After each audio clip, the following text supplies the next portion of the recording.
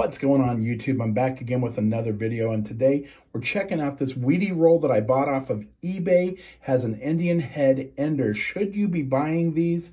They say they're unsearched, but let's check it out and see what you guys think. I don't know. I paid $13.79 for this. You can pay anywhere between that and sometimes up to 20 bucks on these rolls. So let's open this up real quick and we'll get started and see what we find in here.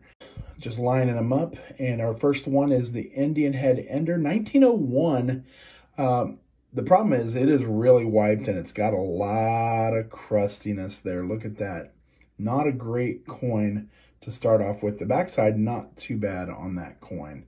Next one is a 1946. And again, the condition is not very good. It's got a big scratch going right through the head of Lincoln there.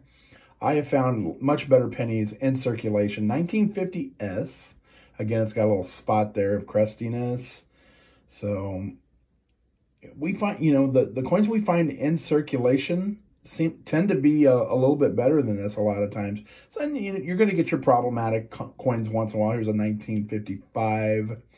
This one wasn't too bad. It's got a lot of crustiness going around the edge of the rim there, but not too bad overall. Got a 1948 in average condition there.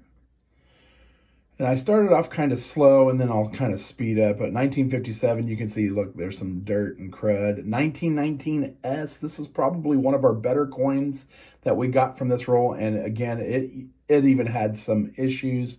There's the reverse of it, a lot of spotting, a lot of dirtiness. And we got a 1911, and look at this, guys. I mean, you can barely tell that's a 1911. It is completely wiped. And, I do find coins like this hunting, but overall, I find better condition coins just picking them up for a penny, searching my own boxes. 1948. Here's a 39. Not too bad a shape for a 39. Kind of like that coin. Here's a steel penny, 1943, but man, the condition is just horrible. They do tend to rust, so a lot of them that you find are pretty nasty. But look at this. Here's a 29. Look at that. That is such a garbage coin right there. Super nasty condition. 1930 again, all scratched up.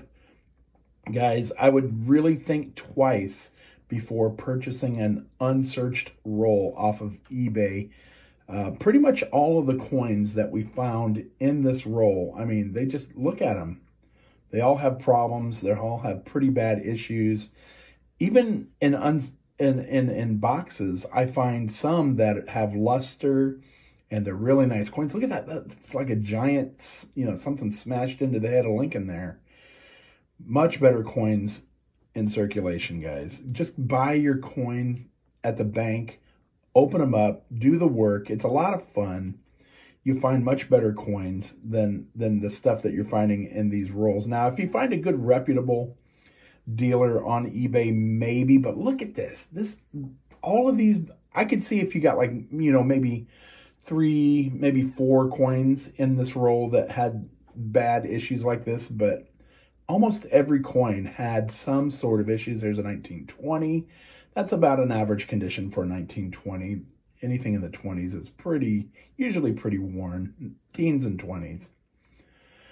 We did get another Indian head, which I was very happy. But look at that, big bite out of it. It's just garbage. That's maybe a 25-cent coin right there in that condition. There's another steel penny, but again, super, super worn and just crusty.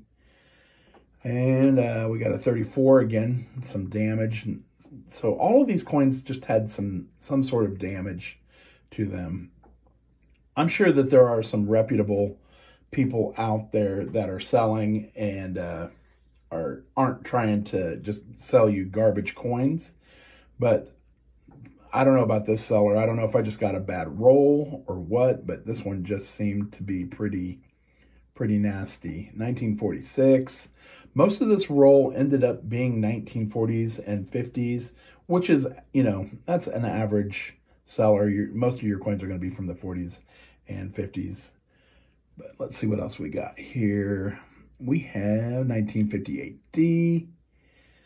One of the most common coins you'll ever find. And then we got another 1907 Indian head, but look, chip out of it. It's pitted, just nasty. The backside's not too bad actually on that, but that front side was pretty nasty. 1957, look, spots again, just crusty spots all over these coins.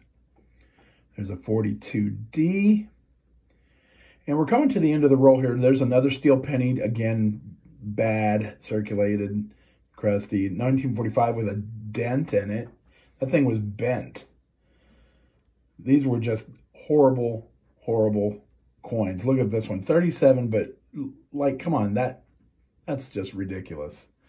This guy is just trying to make a couple extra bucks on some really, really bad coins. I hate to see what else he's given out to people. 1947, average coin right there, not too bad.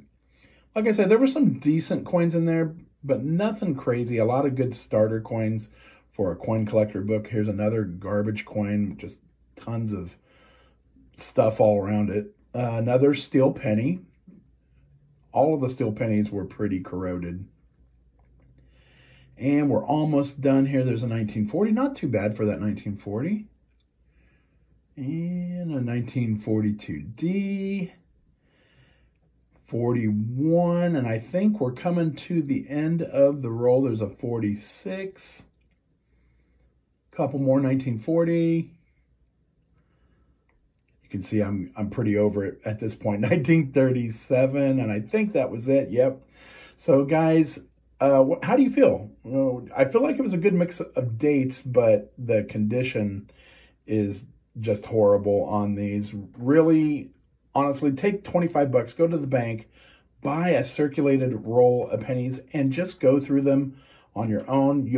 You'll thank me later, I promise you, because you can find a lot better coins in circulation, and you'll get them a lot cheaper. You get them for a penny a piece. It was still fun going through this roll, but again, you know, I think it's a lot more fun to just go find them yourself. Guys, I hope you enjoyed this video. Make sure you give a like, subscribe, and share, and post your comments down below. We'll see you next time. And as always, happy hunting.